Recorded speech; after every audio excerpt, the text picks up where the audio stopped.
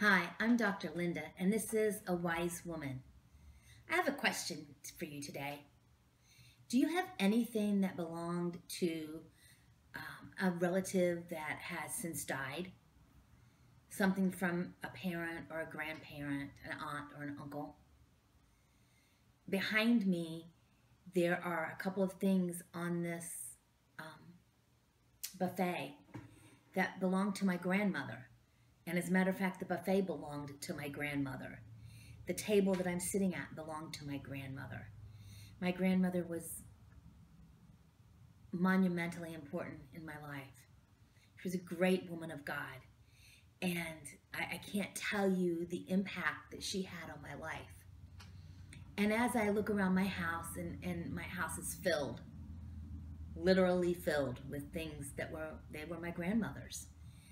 And some of the things I got before she passed away, she was moving, she was downsizing to a smaller house, and she had all this stuff.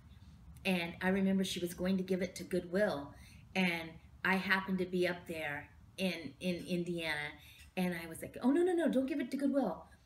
And we had to get a trailer to take everything home from my grandmother's house.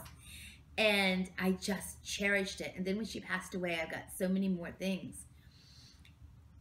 These things, I look at them, and I know exactly what she did with them.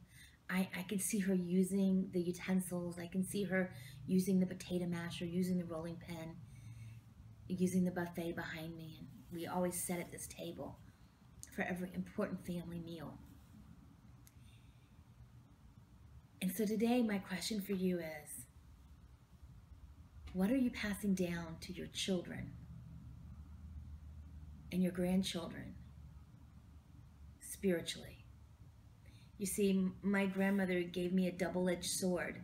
And not only did she pass down so many things physically, but spiritually, this was a woman that the week she died, right before her 91st birthday, she taught Sunday school, she went to Bible study, she did so many things. She didn't miss church. But see, that's not what she left me. That's part of what she left me. Her diligence and her commitment to her church. But she left me her diligence and her commitment to God. And no matter what happened in my life, she sweetly and softly gave me word. And I didn't realize it. I took it for granted that my grandmother was so, that was just who she was. It wasn't until after she was gone that I thought, oh my gosh, she's the most godly woman I've ever met in my life. But it was just her.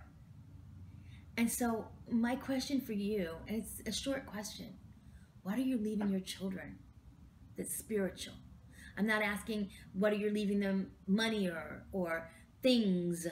Things can be burned up. Things can be misplaced. Things can be broken. But spiritually, nobody can take a spiritual gift from you. Are you leaving your children a habit to read the Word? Are you pointing them every time to the Word? Are you leaving your children a habit of praying? Praying does not save you. Reading the Word does not save you, but they're all disciplines that grow you up in the Spirit, that lead you into a more mature Christian life. Are you leaving them the habit of going to church where they can fellowship with people of like faith? Are you leaving them the habit of hearing you talk kind about people, sweetly? Are you leaving them the habit of seeing how you, a wise woman, speak softly to your husband? See, these are legacies. There are things we're not thinking about.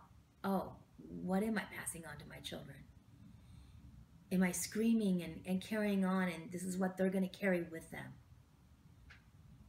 Or am I softly and tenderly leading them to the feet of the Father? It's an important question. I want you to think about it today. What spiritual legacy are you leaving those behind you? If you haven't accumulated any, start now. If you have a few, but you know it's a little shaky, polish it up. Because I love everything I have of my grandmother's.